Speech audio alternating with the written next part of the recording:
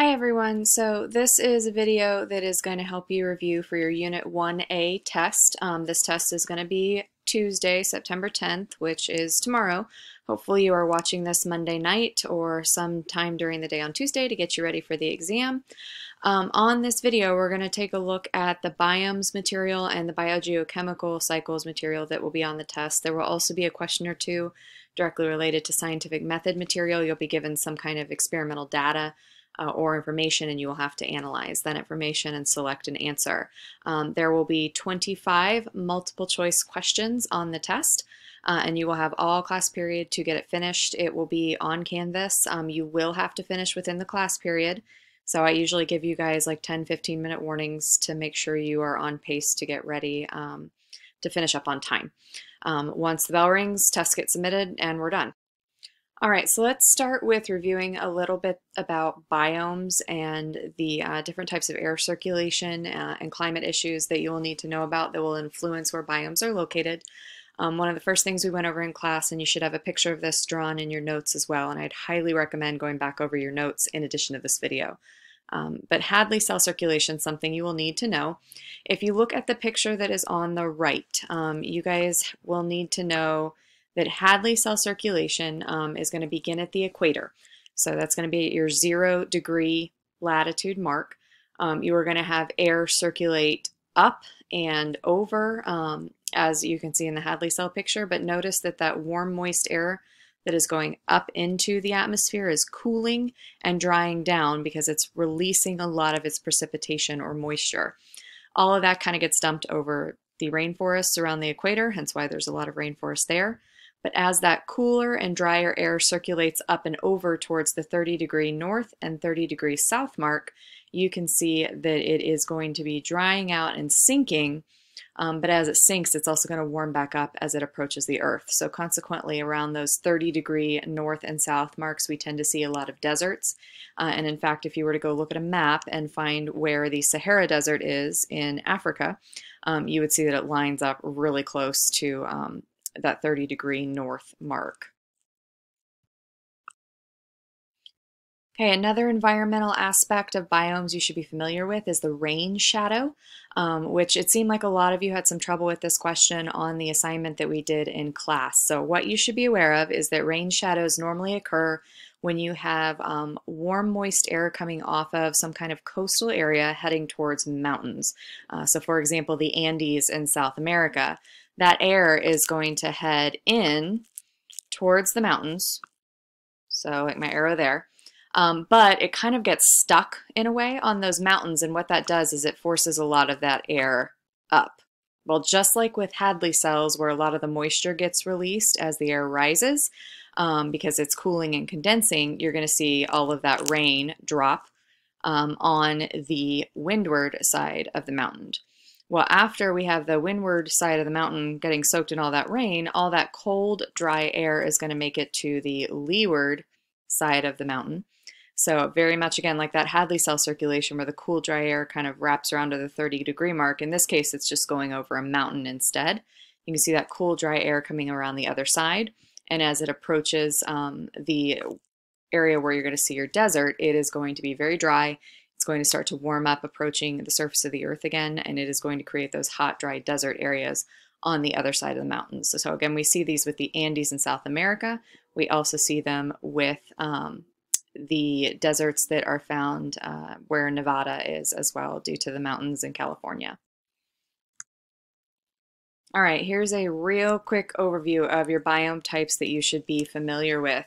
We all pretty much know that rainforests have lots of plants and that they're also very wet and very hot and located near the equator. Basically, your biome pictures that you guys did in class where you colored everything in to kind of get a general gist of where they're located around the Earth, you should be familiar with that as well.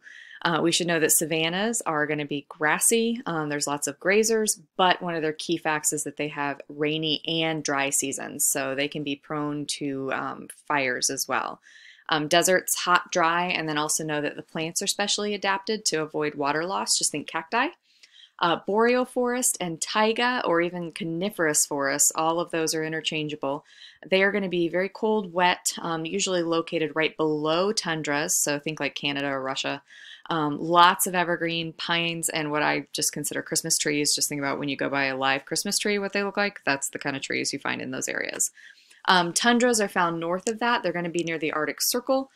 So very, very, very northern Canada. Very, very cold, very dry. And you should know that permafrost, that frozen ground, prevents tree growth because the roots are not able to penetrate into it.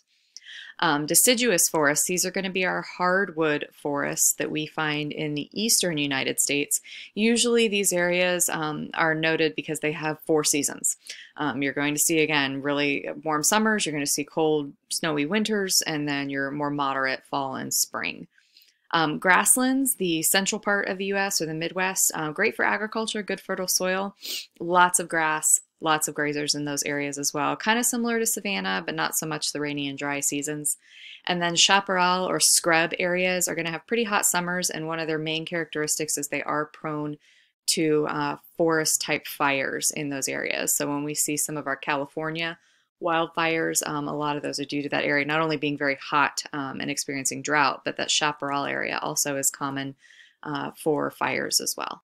Okay, you might want to pause in just a second and review this list of common locations that we see, or well-known locations that we see these biomes in, because you will sometimes be asked to identify them on a map for the AP exam.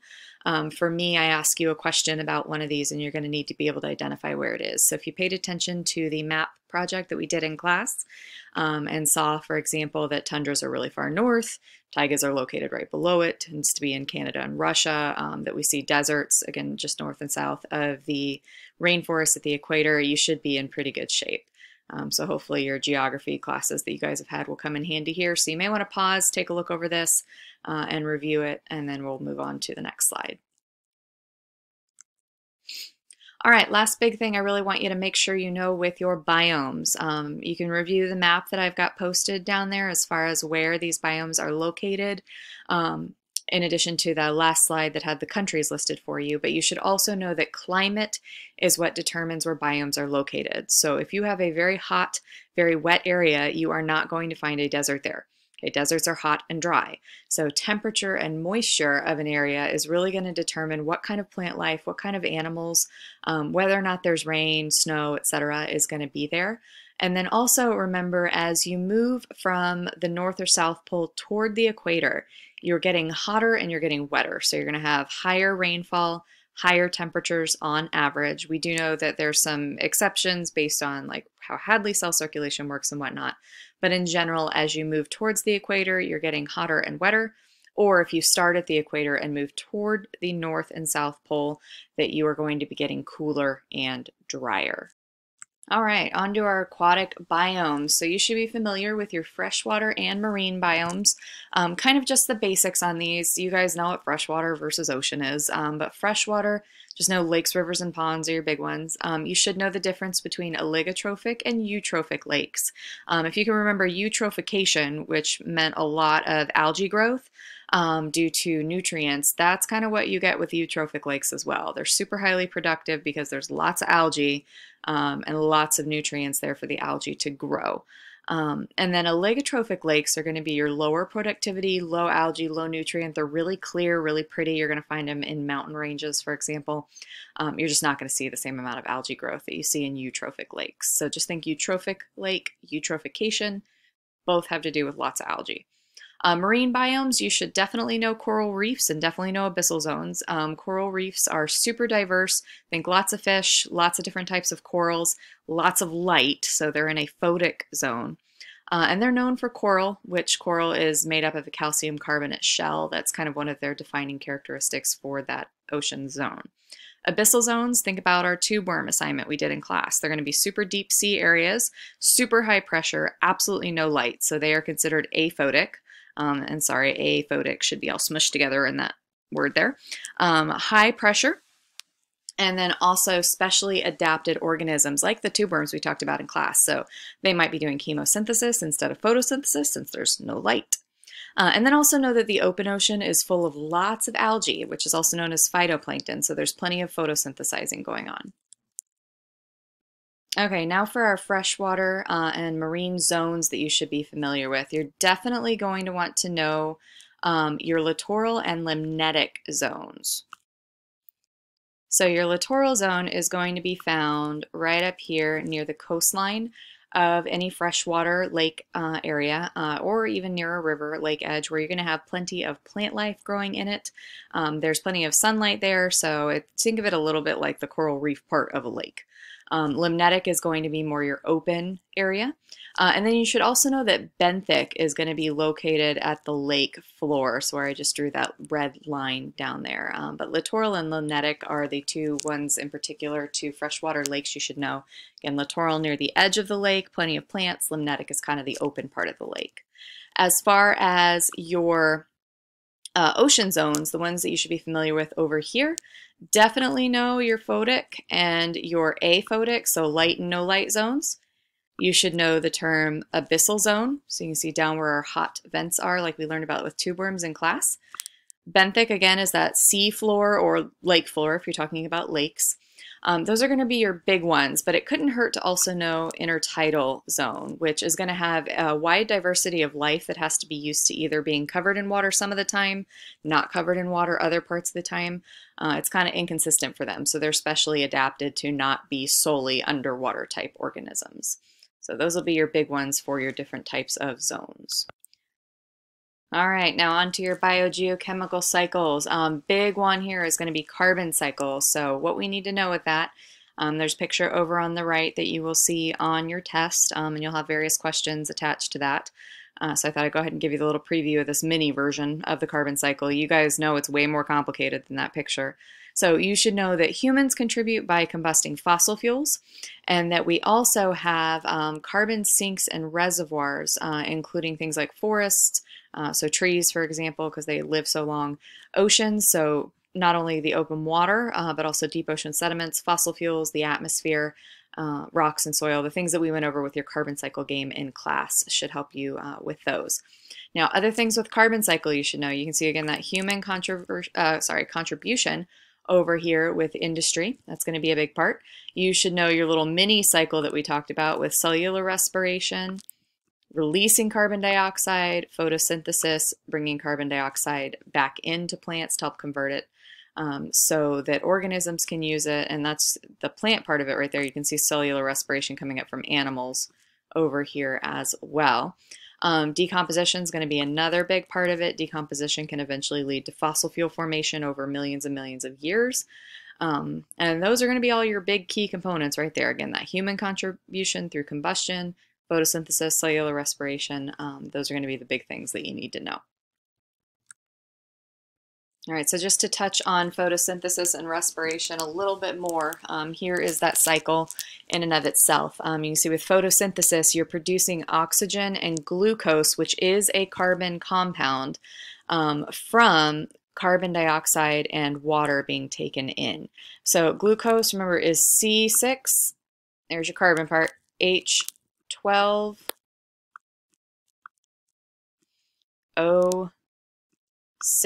You should be familiar with its actual formula. So that's where that carbon dioxide going in is being converted into another carbon compound. And then animals, insects, for example, are going to take in that glucose and they're going to respire and breathe out the CO2. So that's its own little mini cycle within the carbon cycle. You should be familiar with it, that photosynthesis pulls carbon dioxide out of the atmosphere, respiration adds it to the atmosphere, and then respiration is also going to take in glucose, its carbon compound as well, but that's not an atmospheric form of carbon. It's just a sugar compound. You should also be familiar with the major steps of the water cycle. I gave you a simple picture here that shows a few of the key things. So you should know that evaporation is water going from liquid to gaseous form. Water can condense and become clouds or water vapor. That can rain, so that's precipitation, and notice that shows snow and rain. Snow is actually a form of precipitation. Precipitation can lead to runoff. Okay, and that runoff can actually become part of groundwater through percolation, which is not on here, but it is on your notes. And then we can have that water also go back into surface water, which can then start everything over again with evaporation, transpiration, which is evaporation off of plants, and everything just continues to cycle. So just be familiar with those main parts of the water cycle. You will have a picture and you will have to be able to identify what they are.